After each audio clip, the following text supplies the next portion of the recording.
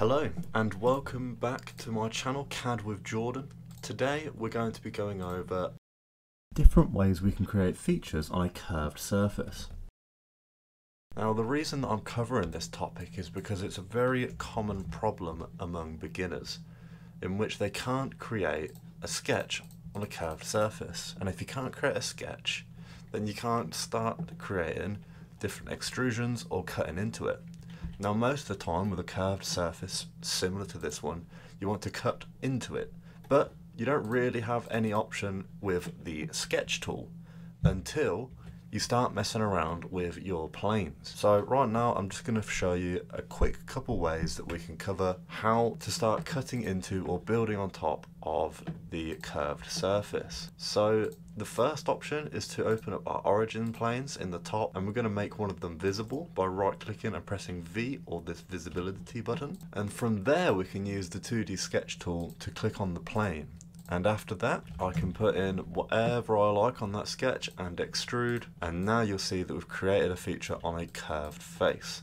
So that covers one of the ways that we can do it, and that's by using a origin plane through the center. Alternatively, if we turn on this origin plane and we didn't want to start from the very center with our feature, and what we're going to use is the tangent to surface and parallel to plane tool. What we'll do is we're going to click that central origin plane and then our curved face, and you'll see that we have created another plane on the tangent of it. And what this allows us to do is obviously to start another 2D sketch on the top of it.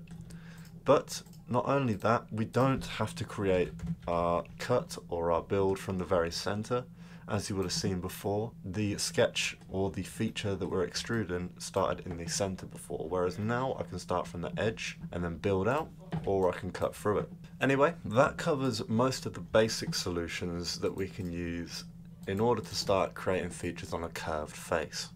If you have any other beginner topics that you'd like me to cover and just teach you on, because there's a lot of little pitfalls that beginners come across when using Inventor, and this is one that I came across, so I thought I'd just cover that one today. So let me know in the comments if you'd like me to cover anything else. Anyway, if you're looking to begin building CAD skills for your future as an engineer, designer, architect or anything, then check the link in the description. This is the course I created aimed at beginners, meant to build a strong foundation for Inventor in which you can then begin growing your skills in. The course offers a wide range of lessons teaching you about the majority of tools and basics in the world of Inventor. If you're interested, then click the link in the description and fast track your success today.